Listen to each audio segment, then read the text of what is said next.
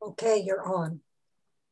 Hello, everyone. Welcome back to Balticon 55, if you're just joining us. And this is the panel Alien Life in Science Fiction and Astrobiology. I'm your moderator today. I'm Jeanne Adams.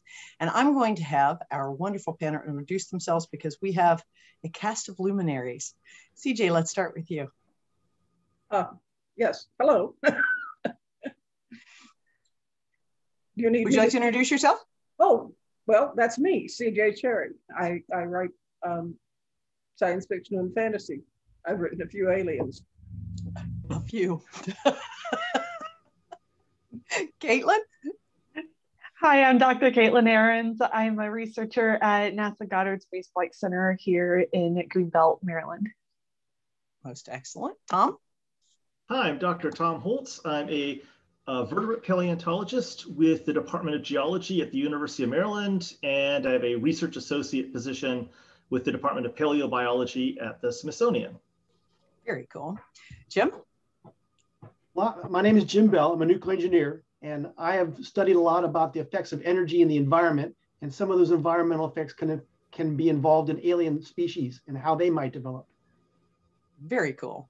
So, you know, the description for this panel is, you know, science fiction and fantasy writers like CJ, like many of us, have postulated the viability of alien species across the galaxy from, you know, the Predator to the aliens in Independence Day to the ones in The Quiet Place. And what are some of the most realistic portrayals you have seen of aliens? And now, obviously, this is all still speculative because we haven't met them yet, but what are some of the most realistic portrayals you've seen?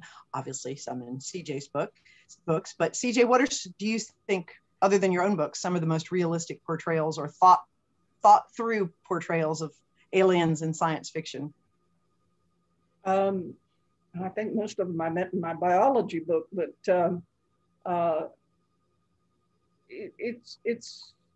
it's hard for me to separate them out because I enjoy the stories, and right. Any alien that generates a good story is obviously on my preferred list. Yeah, it's a little difficult to write about paramecium. True. Jim, what about you? What do you think are some that have been done well and plausible? Well, the ones that I would consider plausible are the ones that have a reason for doing what they're doing. Even if we, the reader, don't know why they're doing it, there has to be a reason. It has to make sense to them. Also, if they come to us, they probably have better technology than us, at least in some areas involving travel. Otherwise, they wouldn't be here, we'd be there. Right. So one of the ones that fits that criteria the most for me is the one called Footfall by Niven and Pornell. That's one of the ones where the aliens come to us, they have a reason for what they do, even if it doesn't appear to make a whole lot of sense to us. It does in the story, and the readers eventually figure it out. What type of xenotype are the aliens in that one? I've read it, but I don't remember. Well, the easiest way to describe them is they look like baby elephants with forked trunks. Mm-hmm. Okay. Maybe I haven't read that one because I think I would remember that. Was the biology presented in such a way that it seemed logical? Yes, it did. And to go further, I'd have to tell the book. I don't think I need to do that. Okay. Tom, what are your thoughts? Yeah, so I'm going to throw out a really weird one. And that's The War with the Couture, David Gerrold's ongoing series, although it's been on hiatus since '93. And the aspect there is that it's an invading ecosystem, only there are lots of hints so far that it isn't an ecosystem any more than an individual multicellular animal is a colony of single cells. It looks like it is a form of biology that looks, from our point of view, like an ecosystem, but is so extremely highly integrated. It looks like the bodies of different types of animals, but it's one thing. And the method of its delivery onto Earth, which is eventually explained, is pretty interesting. The way that it assimilates creatures on Earth is pretty interesting. And it looks pretty bleak for humanity and for the terrestrial ecosystem as it is currently in the novels so far. So we will see if humans survive. Absolutely. Caitlin, what are your thoughts? I actually agree with what Jim said earlier, though, is that if they were to be here, they are essentially scientists. And that's something that we could either have fun with in literature and certainly in cinema as well, where if you have an alien species, they're not immediately going, oh, we're going to conquer everything. But rather they should be scientific about it. They should be curious about the planet. Why did they even come here? What kind of instruments that they would have, what kind of experiments would they really go into? I personally like Asimov's works. Nemesis comes to mind of just like, oh, somebody put that in the chat. Yeah. Yeah.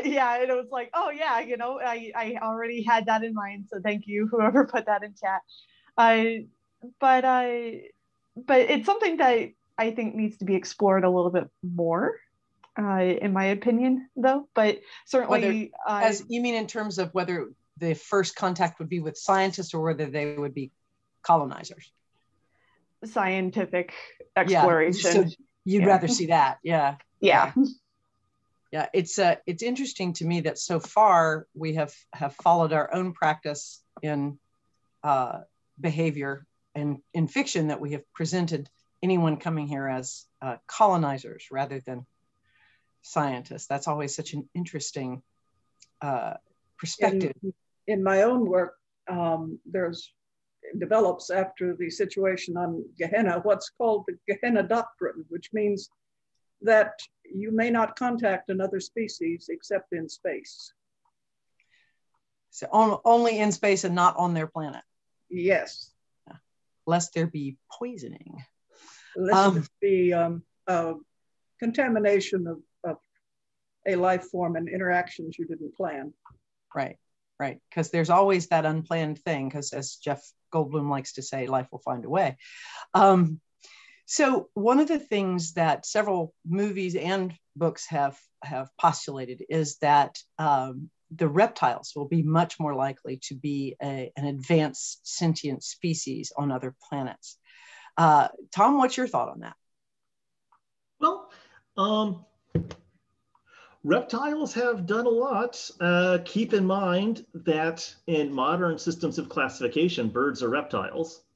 Right. So you can certainly get high levels of intelligence along those lines.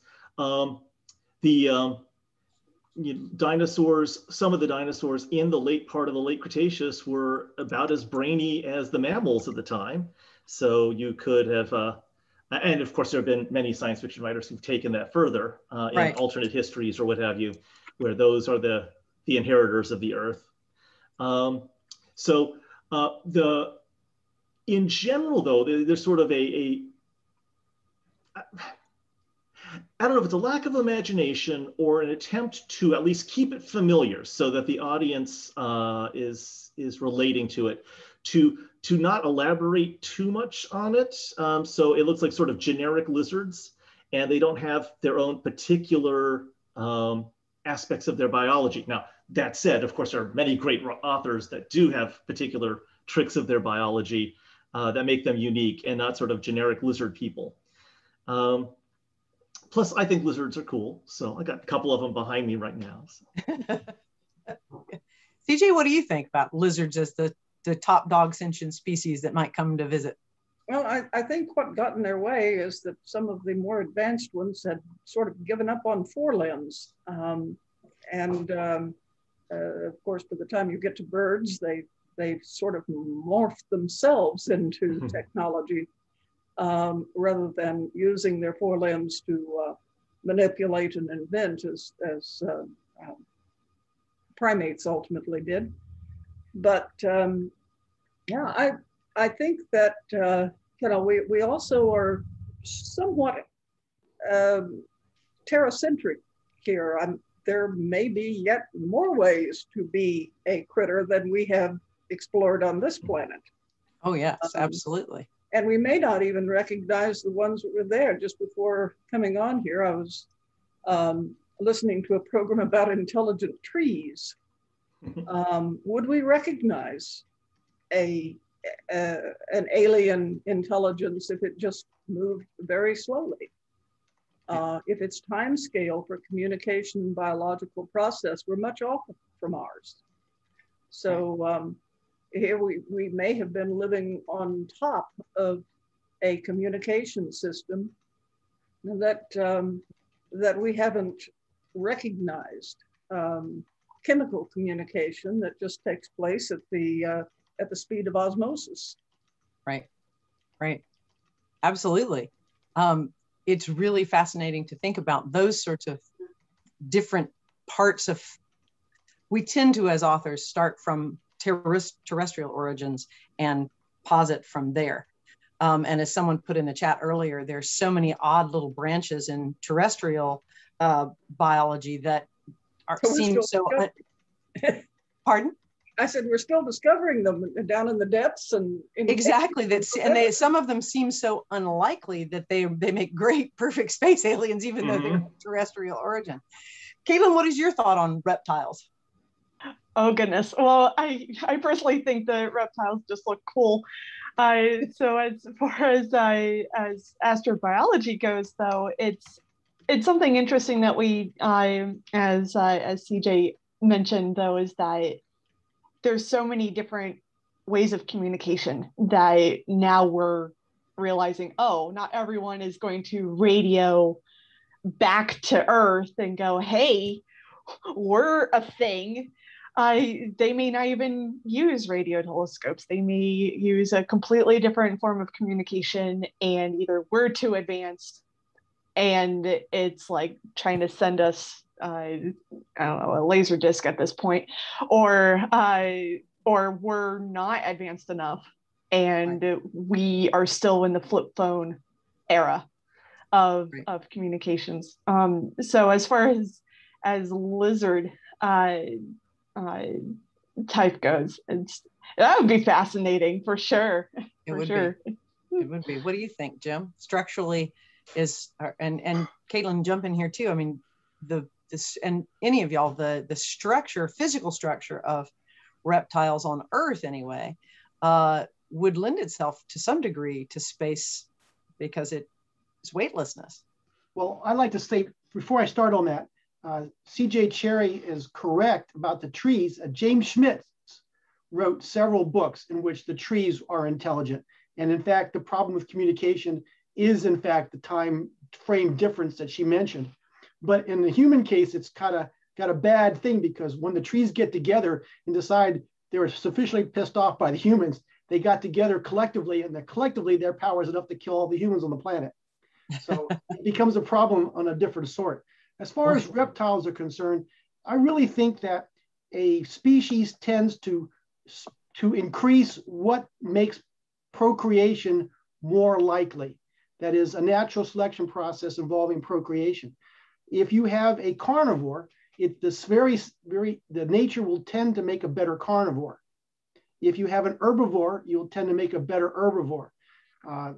But those are not necessarily ways to go towards intelligence.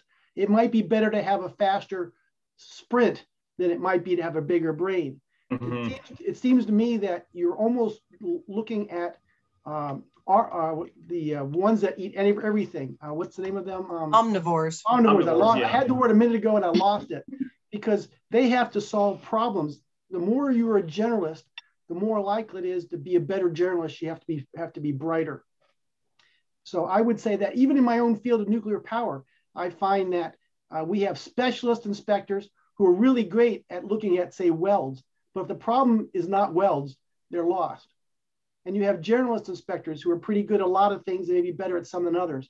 I think natural selection will drive the tool users when you are trying to solve problems as a generalist, as neither a specialist in eating plants nor a specialist in eating meat. So where do lizards fit in there? Well, there's a lot of them that'll eat just about anything.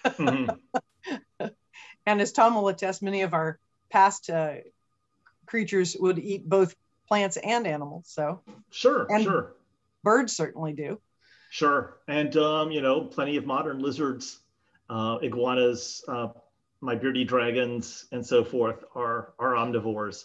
But yeah, you need to have a bunch of selective features to push you along the way towards high intelligence. That you could be a perfectly good omnivore, but not too bright. Again, my bearded dragons. But you could also be an animal like an octopus, which people are pointing out in the list, which have very high intelligence as far as mollusks go. Okay, granted, that's sort of faint praise there, but they do show complex problem-solving ability, and yet are very, very, very different than terrestrial life. One thing I put in the chat was that a lot of writers and producers and so forth, for the obvious reason, because they're basing on things what they're familiar with, tend to tap into just a handful of major modern groups of animals. I mean, vertebrates, arthropods, cephalopods, and then plants. But there's so many other ways of being an animal, even just within animals, much less other sorts of biology. I mean, echinoderms. You've got a hydraulic internal system. You don't use muscles to move, you use hydraulics, five-fold symmetry, and so forth. So what is an echinoderm? Sure. Echinoderms, it's the larger group that contains starfish and sea urchins and sea cucumbers and brittle stars, and this extinct group, the crinoids. And Lovecraft actually had one of the many weird aliens races in Lovecraft has sort of are inspired by echinoderms. They have a five-fold star-like head. But yeah, there's just so many different weird ways of doing things that most people are less familiar with, because biology at that level, when you're talking about creatures we don't interact with on a daily basis, it's weird, and there's just so much knowledge out there. It's hard to grasp it all. Hear that, aspiring authors? You got a large field to choose from. What were you going to say, CJ? I was going to say there's one limiting factor. Chemistry proceeds faster at warm temperatures. Yes. And therefore, if you cannot regulate your temperature by some means, you have trouble surviving in colder climates, because your chemistry just doesn't run fast enough to keep you alive. And so there are some structures, some chemical processes that are going to possibly be better than others. Probably also one of the more successful creatures is the one that can run faster when it's cold, because the prey can't. And therefore, a general temperature regulating species is more apt to rise to a position of prominence. So omnivores, temperature regulation, and chemical signatures. One of the questions from the group is, does anyone on the panel have advice for coming up with original astrobiology? And since you're an astrobiologist, Caitlin, I'm going to ask that of you first. Well, stemming from CJ's comment here, is that when we look at different planets, different planetary structures, yes, temperature and pressure are very important for us. But what's cool is that there's planets and even moons out there that have a regular internal ocean that is incredibly warm, and yet the surface is negative hundreds and hundreds of degrees Fahrenheit. But the ocean could be just as warm and just as salty as the Pacific Ocean. There could be hydrothermal vents on Europa and Enceladus, which is fantastic. But let's look at Titan, Saturn's largest moon. Titan, for recently, because of the Cassini mission, there's organic molecules where you have compounds that have been irradiated and chained together in the atmosphere, and just that kind of complex chemistry, and it's so blasted cold on Titan, then gives us reason of like, oh, well, molecules, very complex molecules that could eventually lead to complex cellular organisms could still be very much at very regular cold temperatures. There's also places on the moon where the surface of the moon does have a very high-low temperature change, okay, but there's craters on the moon that are just as cold as Pluto, and they stay as cold, which is so fascinating. And that's actually still part of my job, though, is to figure out like why is it still so cold? What could possibly still be cold there? And Mars, by all means, that's what we're doing on Mars as well. There's salty puddles on the subsurface of Mars. So as an astrobiologist, we have to keep in mind of certainly the temperature. We have to keep mind of the chemistry of it all. Right. Well, from an engineering standpoint, Jim, what do you think? What's advice for coming up with original astrobiology? Well, I would suggest one way is to go to the black smokers that are deep within our own ocean. We have beings down there that do not use photosynthesis, which is the heart of almost all the life that we generally deal with on Earth, either directly by the plants or indirectly by eating the plants, or indirectly by eating the things that eat the plants, things of that sort. They have chemosynthesis and they have phototropic synthesis. So both of those mechanisms would be available, especially on Caitlin's Europa. So I would suggest that that would be a good potential candidate for sources. As far as the engineering aspects, gravity has a very harsh penalty for beings trying to evolve within very great fields, but they may not feel it's very great. Robert Forward's Dragon's Egg, I think is the name of that, his breakout novel, where they lived on a neutron star. I would say that one of the things that bothers me in science fiction is that those heavy planet beings are so powerful when they're not on their own planet. Yet we ourselves face severe challenges in zero gravity as a species because we've evolved with the gravity that we have. I would not be surprised, in fact, I'd be surprised if such beings didn't have worse problems with zero gravity. Remember, they were optimized for the gravity they evolved in. Natural selection, again. So I would say that you have to be very careful of your engineering if you're changing the gravitational fields your beings evolve in. I know Norton, I think it was Norton that postulated that there would be people who had come from heavy gravities and people who had come from light gravities, and there would be a disparity in there. Of course, in that particular story, I think she postulated a certain level of prejudice as well. So, Tom, what do you think? Yeah. One of the things, and Jim mentioned, and someone in the chat had mentioned Dragon's Egg earlier, and that reminded me also of, there was a short story by Derek Kunsken in an Asimov issue not too long ago. Well, great, it's phasing away. Here we go. Yeah. Where the life exists on a planet orbiting a pulsar, and it's operating at bizarre temperatures. He's actually a molecular biologist. Truly bizarre. It is metallic-based life. It's not a chemical exchange of carbon or oxygen at all that's involved. It's actually fluctuations in the magnetic field, which is the exchange system in this ecology. And it's truly weird. And apparently this is the second story he's written with these organisms in it. So I'm going to track down where the first one was and see what else is in there. So, there's a great example of life finds a way, in a life originating and evolving in conditions that are utterly non-terrestrial. Right. If I recall correctly, the way things feed, it's not really consuming other organisms. It's they attach themselves and complete a circuit and basically charge themselves back up. and then detach, and the various plant analogs then have to reabsorb energy from the fluctuating magnetic fields to charge themselves back up. How very cool. Yeah, it's really weird. What advice do you have for people trying to come up with original astrobiology?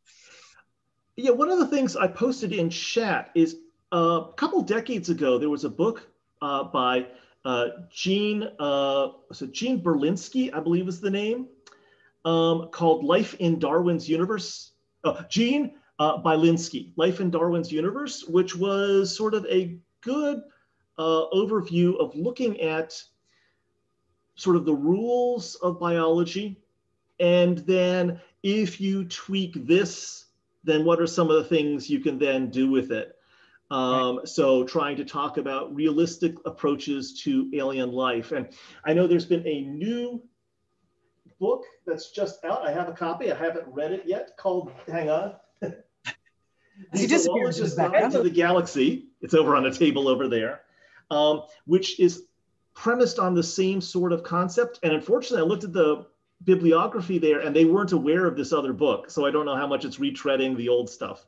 Right. So some people have advice out there on, in book form to get people started. Yeah. But I would also say be creative, be cool. Obviously, we want to read cool stories. We have someone amongst us who has been very creative. So CJ, what is your advice to people who are starting out and looking to create alien biology? Several. First of all, I would say a good science class helps. Yeah. Actually, try running a marine tank for a while. That'll give you a whole new insight. I was thinking while you were talking about the hydrothermal vents, there is absolutely nothing that tells me that we can't be creating life continually at this very moment. It just gets eaten by things that are more efficient. Mm-hmm. Some of them might be close enough to something else that we never notice it. But there are. You're probably safest by sticking to biological processes that your own science is adequate to describe.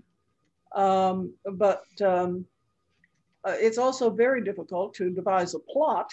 I rather liked Hal Clement's Mission of Gravity and others where you're dealing with something that just simply cannot interact with us, but has a story.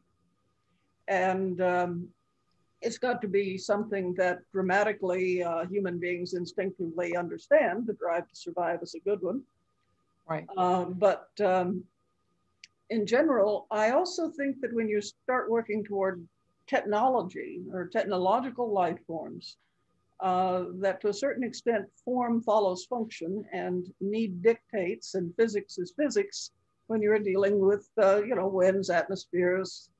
Will alien airplanes look greatly different than our early airplanes? My own opinion is probably not, because what you're trying to adapt to is the same environment. So just as environment drives our physical evolution, it also drives our technological evolution. So if you end up with two species who are occupying a similar niche in a very similar environment, their technology may have followed amazingly similar pathways. Right. And I think that we as writers are going to postulate things that are probably not surviving at vent level, in complete darkness, because we're postulating interaction. And we might not be, those creatures may be out there in space, but they're not interested in interacting with warm-blooded. And we also have to engage the sympathy of the reader. And right, exactly. To show sympathy for something that is very different requires some sort of problem that we can imagine. Right. Right. Which is, I think, drives all fiction stories of astrobiology. I think you can postulate all manner of creatures, but You have to have a problem to solve or an interaction to deal with. One of the questions in chat is, can you discuss the effects of different gravities on alien structure and biology? And that might be a good one for you, Caitlin. It was a little bit on what we were talking about earlier. A little bit, yeah. So it's a gravity. So surface pressure. What we're all feeling right now is 1 bar pressure here on Earth. What's cool though is that looking at how pressures and gravities work on other moons and planets, we're still very much learning about the human physiology in weightlessness of space. We actually tried that out with a very famous experiment. The twin brother, Mark and Scott Kelly brothers. One was up in space for about a year, the other one in Arizona. And we tried to get them to eat pretty much the same thing, have them try to do like the same exercises, the same tasks and everything. Though we brought Scott back down, fantastic book called Endurance by Scott Kelly, though I highly recommend it. But there's a lot that we're still realizing about astronaut health. Right. And in that case, that's just the weightlessness part of it. Now we're trying to figure out, how does the human body react to like being on the moon? We've sent a number of astronauts, but we didn't really care about the human body at the time. We're like, let's just get people to bring back moon rocks because we can and we wanted to, right. and so we're now the Artemis program is going to be essentially the Apollo program 2.0. So that's going to be a huge boom of lunar astronauts for us, and then eventually to Mars. How is the human body going to be on that long journey, one-way journey to Mars, and then beyond Mars? So you're changing from microgravity to still just a little itty bitty bit of surface gravity on Mars. That's going to be a huge time change for the body. And so your muscles are going to really make sure your muscles don't get into atrophy. It's going to be the terrifying part and all that. But say if we're never going to land people on Venus, but Venus has 90 bars pressure. That is humongous pressure on such a surface. And certainly any planets near pulsars, that just blows my mind that there are actually planets near pulsar systems. They would have immense pressure on those planets as well. But yeah, we're still learning about the human body, and it's mind blowing. And we all think about muscles changing, but not to be gross or anything though. But like everything in your body is changing when you're in space. So like your eyeballs are floating in your head. So astronauts can't cry. Fun fact. They also can't fart or burp because there's no pressure on like their internal systems. So it's very interesting. Everything is floating inside of you.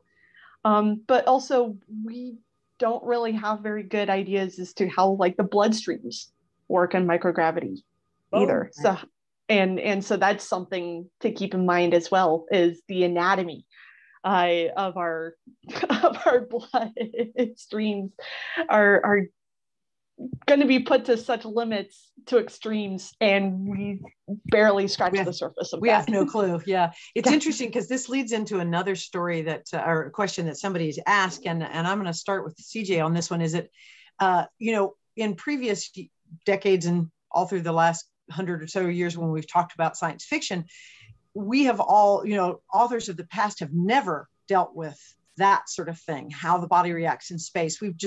Authors just sort of said, oh, they went there, and, assumed a whole lot of stuff. So obviously the depictions of not only space travel, but aliens have changed between classic and more recent science fiction. The question is, are there areas where the field has definitely improved, or are there still ruts that we've fallen into in terms of depicting aliens and depicting space travel? What do you think, CJ? Well, there's still, I would say, less ruts than not exploring areas that we now could get into. Living in space long term. In my own universe, planets are more or less navigational hazards, and most of humanity that is not on Earth is living permanently in space. Naturally, there are adaptations. They do not exist in microgravity. So, well, they do, but they're not living with it because of the space stations, the way the ships are constructed, and so on and so forth. So it's not as if we've evolved into a new species. We're just making our environment comfortable for the way we do business. We're a ways from that. I think it would be a pretty large space station that actually could rotate well enough to give you anything like gravity above the knees. And, you know, that's kind of inconvenient for the rest of you. It's still floating, yeah. What do you say to that, Bill, from a structural standpoint? To who are you addressing it? I'm sorry, I said Bill. Jim. Okay. I was looking at your last. I got it. Well, brain fog. I agree completely with CJ, as well I should, obviously. But as an engineer, I would say that the original concept of the Stanford torus was to make a structure that could rotate fast enough that could get the gravity field apparent what you would need. And they also had to have it big enough so that the rotation rate, angular apart, wasn't so bad that it would be, you would always be in vertigo at the same time. So they had to work backwards from two constraints, and that's how they got the size of the Stanford torus. I would note, though, that no one has ever tested it in space. That is, we presume that that form of force, centripetal force, would, centrifugal or centripetal acceleration, however you want to put it, everyone assumes that that will act like gravity if you build a structure large enough. But we've never really tested that. In fact, what tests we've done on the limited basis we have cast doubts that it really will have the effect. But obviously, we're going to write it that way anyway until someone proves us wrong. I would note, though, that the Stanford torus idea, the size of the station was so large and the structural steel amounts were so high that even if we were determined to build it, it would take thousands of launches of the heavy Falcon. And most of the mass, that's only a few percent of the actual mass of the Stanford torus. It was, rest of it presumed there was a moon base that was using a mass thrower to throw mass in the direction of the Stanford torus location that would then be made into the rest of the space station. So we're talking a very large structure. Right, right. So, Tom, do you have anything you'd like to add to that one? No, I think they've covered pretty much anything I would have said, and they did it better than I would, so. So somebody posted in the questions, it seems like a lot of science fiction concepts have an anthropic bias. I'm not sure what they mean by that, but my language skills are defeating me here. So what do you think about that, Tom? Yeah, I think if by that they're thinking that it's got the idea that there is the imperative towards the evolution of intelligent life. I'd say that, yeah, most fiction does have that bias, and that's because they want to tell stories where minds other than ours meet ours. Of course, that's not necessarily the way the real universe operates. I used to give a lecture that actually I stole the Belinsky title and called it Life in Darwin's Universe, where by a couple tweaks of the Drake equation that are realistically informed by the history of life so far, you can wind up where the n in Drake's equation suggests that you need multiple galaxies, many multiple galaxies, before you get one other technological communicating civilization at the same time that you exist. That technological communicating civilizations may be extraordinarily rare, but that animal grade life might be more common. There's no reason that animals have to produce technological intelligences. And of course, the vast majority of life out there is probably slime worlds. And even Kirk on his loneliest is probably not going to interact with them the way he would with intelligences as he normally interacts with them. Yeah, the interesting thing, of course, in this discussion is that astrobiology can go any direction. I mean, as Caitlin was saying, there's with all of the cold planets, and there may be life evolving that we would never understand. Mm-hmm. For storytellers, like CJ says, it's really about the interaction. So there are probably dozens and dozens of planets out there that hold some kind of life. It's just whether or not it actually is reaching for the stars and wants to interact with us, either as scientists, as Caitlin said, or as explorers or as conquerors. We as storytellers are telling about those kind of things. So somebody in the questions posted, bacteria on Earth communicate via quorum sensing. Astrobiologists think that microbial life is most likely common form of life to be found on exoplanets. Has anyone ever done a story in which aliens are basically bacteria that have a hive mind? Do you guys know of any? I know that Anne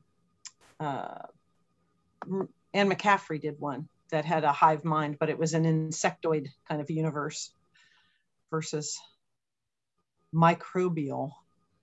Can you think of any, CJ? I know someone in the chat said probably. I think that's the safe answer because there's just so much science fiction out there. Someone's done it. I mentioned in the chat before about an intelligent virus. You know, some people have done that, but those weren't necessarily done. Those were done not necessarily as hard science sort of extrapolations, where the questioner there wanted something that's sort of a realistic view of an intelligent bacterial mat. Right. Interesting idea. Yeah. Yeah, it is. Intelligence is seeking survival and doing it en masse. I suppose you could muster up a conflict between two masses competing for the same resource. However, the dialogue is difficult. Yes. Writing the dialogue for that would be really challenging. So another thing that's out there that we have, you know, it's based both on our terrestrial fears and the interesting biology, are insects. Jim, from your perspective as an engineer, do insects have what it takes to become world conquerors? And well, I suspect cockroaches are going to be the last critter standing, no matter what. Yeah. But if we want to talk about intelligent and tool using, the insect form of breathing causes a little bit of a problem. Doesn't scale up very well. Best I know, they have their exoskeleton creatures in general have a problem. So I would say if you change your definition of insect a little bit and you don't make it exoskeleton and you incorporate some of the features we anthropomorphize with, I think you could get there. But you're going to have a different construct, and we might not recognize it as an insect. We would identify it as something else. I sort of re-engineered them in my rather large insects, but I played. You know, they look like insects on the surface, but there are a good deal of internal structural differences. I would not be surprised if you might not be right. I'm just saying that the insects that I know, you couldn't scale up. But insects, you know, you probably could scale up. Mm-hmm. Caitlin, what are your thoughts? As far as insects scaling up, oh no, I'm already dealing with the cicadas and brood 10 right now, so I don't want to scale up any more insects, please. But something in the chat that popped up that I'm like, yes for is tardigrades. So I'm interested to hear what Jim has to say about tardigrades. Those are the very, very small critters, right? Yeah. Little water bears. Yeah. I would say Tom might be better. I'm going to pass the buck to Tom on that one. Sure. Tardigrades can't even function at the size of an insect. Tardigrades' form of respiration is even simpler diffusion. So people are all about how awesome they are, and they're so awesome because they're so small, and they take advantage of that. And if you start scaling them up, then that's exactly why other arthropods, or true arthropods, evolved more complex respiratory systems. So they could deal with, actually have gills in the case of crustaceans, or book lungs in the case of spiders, or trachea in the case of insects and millipedes. So that, in order for a tardigrade to be big, it has to evolve new traits and stop being exactly like tardigrades are. Yeah. Well, on that note, we're going to have to stop. This has been absolutely fascinating. I've almost lost track of time. So why don't we go around and say where people can find us on the web or the rest of the con? CJ? Oh, where can people find you on the web? www.cherryh.com. There you go. I'm also on Facebook. Excellent. Caitlin? You can find me on Twitter at Ahrens Science, and you could also just look me up at nasa.gov. If you have any further questions, you can feel free to email. Great. Tom, I know are you still to do your panel today, or did you? Yeah, I've got my big Dinosaurs the Update. My annual panel is at 4, and here's my contact info I just put into chat. Most excellent. Jim? Well, I don't really have a web presence like these other people do. You can read my science articles at bain.com. I guess my next appearance is going to be facing off alongside CJ Cherryh again this evening. But I want to know, Tom, that I'm going to be in the audience along with my wife watching your 4 o'clock. Excellent. One thing I like to add at the very end. If you exclude noble gases, 95.5% of the visible universe is hydrogen, oxygen, and carbon. Mm-hmm. So silicon is only 6.5 hundredths of 1%. So if you're going to find life out there of any size on the macroscopic level, I'm going to bet it's going to be comprised of hydrogen, oxygen, and carbon. Well, there you go. Yep. We are those creatures. Hopefully we will find some out there someday. Or they've already found us, a la the U.S. Navy's admission. Well, thank you very much, everyone, for being here today with Balticon 55 and Alien Life and Science Fiction and Astrobiology. Thank you to my panelists, and have a great rest of the con.